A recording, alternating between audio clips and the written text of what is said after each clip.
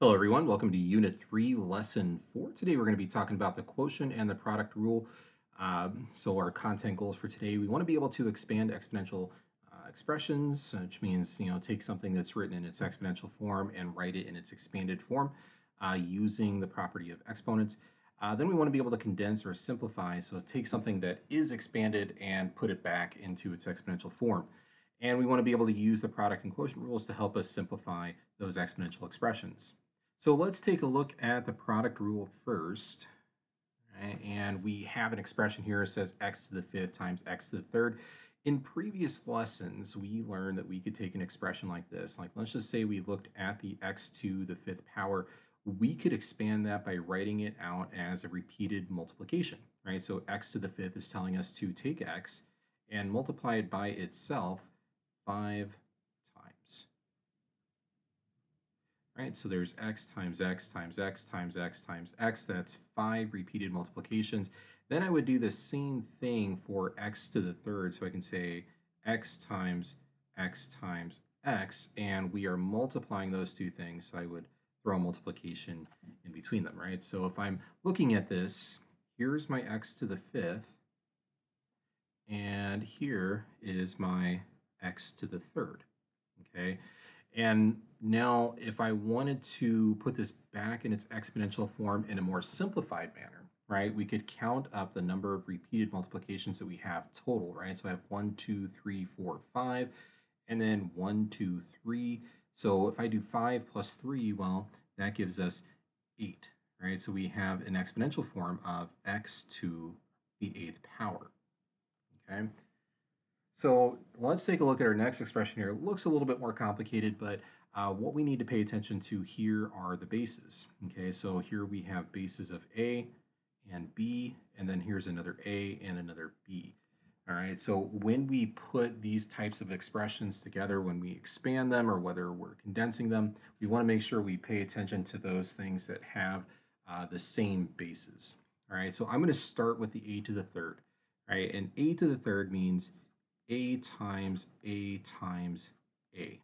And then I'm going to do the other A, right? So I have another A here, so it's times A times A, since it's A squared.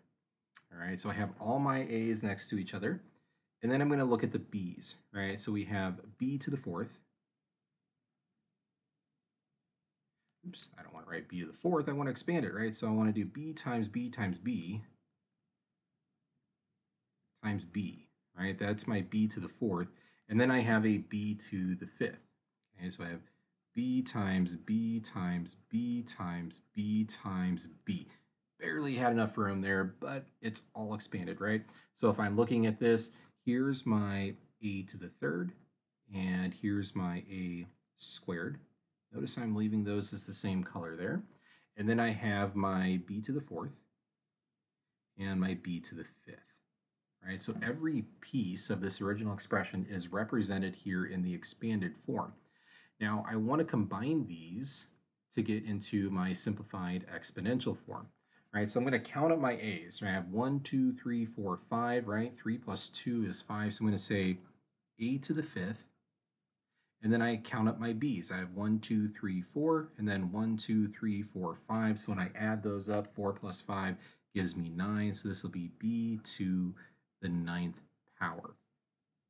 Okay, and you might be tempted to try and put these together and say, okay, well, I will have 14 things total, right? If you count everything up over here, you would have 14 things being multiplied, but the things have to be the same if we're going to put them back together. All right, so we can't put A's and B's together. We can only put A's together, and then we can put B's together into their own separate expressions, right? And then these are being multiplied. So these are as simple as it gets right here. This is what we want to end up with. All right, and some patterns that hopefully you caught on to as you watched this video. You might have noticed here we had an expression of 5, right, or an exponent of 5 and an exponent of 3. We ended up with an exponent of 8, right? So it seems like we added those. 5 plus 3 gives us 8. And the same thing down here, notice with the A's, we had a 3 and a 2. So when we do 3 plus 2, we get 5, right? And then if I look at my B's, we had a 4 and a 5, right? So if I do 4 plus 5, that gets us 9. All right, so the pattern here is when we multiply things with the same base, we can simply add the exponents as a shortcut. All right, and I want to use that shortcut because sometimes we run into exponential expressions that have rather large exponents. So notice here, these exponents are really big. I don't want to write this out 22 times or 15 times. It would just be easier if I had a shortcut, and there is, right? So I can take these exponents and I can add them together, right? So I can say, well, this is going to be x to the 22 plus 15, right? Because if I were writing this out, I would have 22 x's, and then I would have another 15 x's, and we would count those up. Well, that's the same thing as adding, right? So 22 plus 15 is simply x to the 37th power. And I can skip this part right here, which is most of the work, right? Writing out all that multiplication stuff. I notice the pattern and I use the pattern to my advantage here. I know that I'm going to end up with 37 repeated multiplications of x, so I just skip the expanded part and write the simplified exponent. All right, let's try it again here, this time with a y. So notice we have a 12 and a 14, and more importantly, the bases are the same. They're both y's. So I can combine these. So I can say, well, this is going to be y to the 12 plus 14, right? Because I'm going to have 12 y's, 14 y's. I'm going to add those together, and we get y to the 26th power. All right, so there's my simplified exponential expression. And then here it looks like, again, this looks intimidating. There's a lot of numbers, but pay attention to what has the same base, right? Bases being a and b here, so we want to put our a's together, right? So if I have an a to the 12th and an a to the 13th, so I can rewrite that as a to the 12 plus 13, which is a to the 25th power. Right, so I'm just going to write my final expression down here. We're going to have a to the 25th power for sure, times b raised to some power. Well, I got to take a look at my b's. We have a b to the 8th and a b to the 22nd. So if I were combining those, I would do b to the 8 plus 22, and 8 plus 22 is 30. So we would have b to the 30th power. So there we go. That completes my expression. We have a to the 25th times b to the 30th. And we can't do anything else with this because they have different bases. All right, so that, my friends, is the product rule, right? And just to kind of generalize the product rule, if we have the same base, right? So the base being the bottom part of the exponential expression, right? So these both have a, whatever the exponents are, you can simply add them, all right? That is what's called the product rule. So let's take a look at another rule that you might have noticed in yesterday's lesson. So this is called the quotient rule, and this deals with situations where we are dividing things. So let's take a look at this expression, and let's just write it out in its expanded form. All right, so I'm going to do the top first, and it says 2 to the 5th power. So in its expanded form, without evaluating it, we would just write 2 times 2 times 2 times 2 times 2, right? So 5 repeated multiplications of 2. And then in the bottom of this thing, we would have 2 raised to the 2nd power. So that's 2 times 2, right? So 2 repeated multiplications. All right. And then if I wanted to write this in its exponential form, we would pay attention to our fraction and say, okay, what cancels? And when we say things cancel in a fraction, we say they divide out to become 1. So we draw these things called giant ones. So like, let's say this 2, let me highlight here. So let's say this 2 and this 2, they would divide, right? Because 2 divided by 2 is just 1. So these become a giant 1. So it's like we cross them out, but we're not really crossing them out. They're just dividing to become a 1. And we could do the same thing with this set of 2's here. Okay, so if I look in the top, we have 2 times 2 times 2, which I can write as 2 to the 3rd, right? Because I have 3 repeated multiplications of 2. And then in the bottom, we have 1 times 1, which is just 1, right? So if you wanted to, you could put 2 to the 3rd over 1, but anything divided by 1 is just itself. So its most simplified form would just be 2 to the 3rd. Okay, so let's try it again. This time, let's do it with some x's, right? So we did it with numbers up here. We're going to do it with some x's, but notice that the exponents are the same, right? So x to the 5th is going to be x times x times x times x times x. And then in the bottom, we get x times x. All right, that's x squared. Now, just like with the 2's, any number divided by itself is going to be 1, even if it's x, right? X just represents a number, so it doesn't matter what value x takes on. If I take that value and divide it by itself, I'm going to get 1. So these x's cancel or divide out to be 1. These x's cancel and divide out to be 1. And notice what we have left in the top here is x times x times x, which is x to the third. Now on the bottom, there's only a 1 times 1, so that's just 1. So we're just going to leave this as x to the third. You could put over 1, wouldn't be wrong, but we don't really need to. All right, so we had 5, 2, we ended up with 3. Same thing here, 5 and 2, we ended up with 3. Okay, so try and pay attention to patterns as we go through this. All right.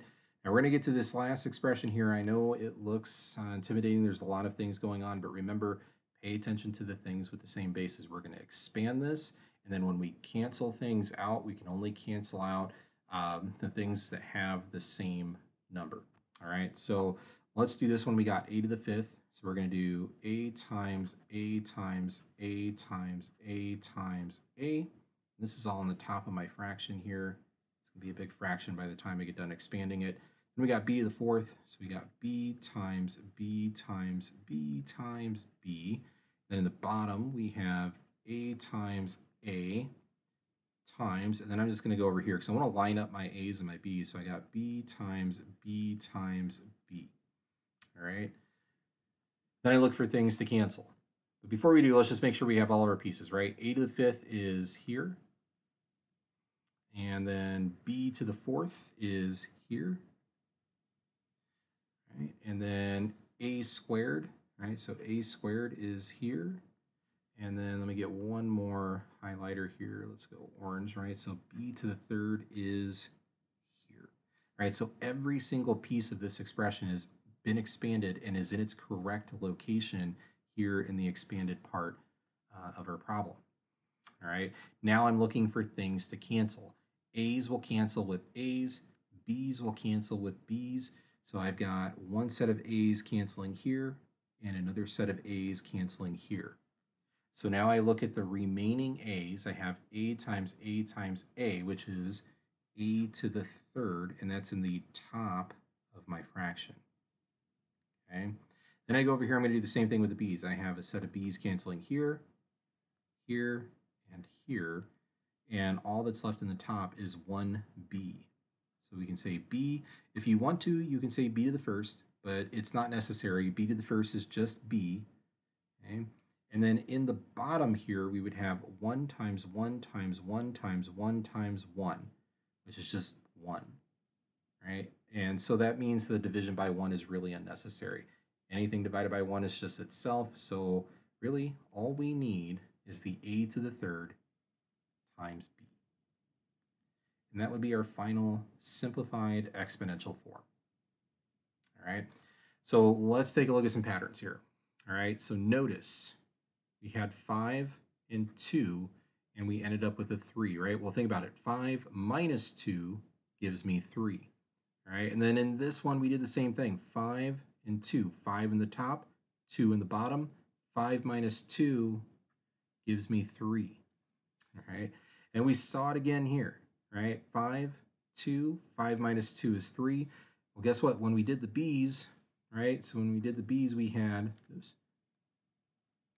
4 and 3, right? So we had a 4 in the top and a 3 in the bottom. Well, 4 minus 3 is 1, and that's what we got on our B over here. So hopefully what you're noticing here is that when we divide two things that have the same base, we can simply subtract their exponents, right? So when we look at these expressions here, notice the exponents are very big, but we can handle this because instead of writing out 15 x's in the top and 11 x's in the bottom, we know a whole bunch of them are going to cancel out, and what's going to be left is, you know, the 4, right? So 15, right? If I take this 15 and the 11, I would say x to the 15 minus 11, because that's what we did up here. We did 5 minus 2 and got a 3. Well, I could do the same thing. 15 minus 11 gives me x to the 4th. And there we go. So I can skip all of this if I can remember this rule. All right, now I'm going to do the same thing here. So you would have to envision there are 23 y's in the top, there are 10 y's in the bottom. A bunch of them are going to cancel, and what we're going to be left with is whatever 23 minus 10 is, and that is going to be y to the 13th power. So this would be my final simplified expression. Okay, so we're going to do the same thing here. Now remember, this is the one where we had like all the a's and the b's, and these are rather large exponents. I'm going to use that pattern that I saw. So we would have 16 a's and 13 a's in the bottom, then we'd have 28 b's in the top and 22 b's in the bottom, then we go and cancel everything out. But I'm just going to use that pattern. I'm going to take the a's here, and I'm going to say, okay, well, there's 16 and 13, 16 in the top, 13 in the bottom, so I would do a to the 16 minus 13, which means all of those a's that are going to cancel out except for 3 in the top. And then we do the same thing with b. There'd be 28 in the top, 22 in the bottom, and then they all cancel, leaving me with 28 minus 22, which is 6. So we get b to the 6th power. And both of these would be in the top, so we'd have a to the 3rd times b to the 6th. And that would give me my final expression for that one. Okay, so remember, only a's cancel out with a's, only b's cancel out with b's. That's why we didn't cancel anything else out. We just did the a's and the b's separately and then combined them with a multiplication. Okay.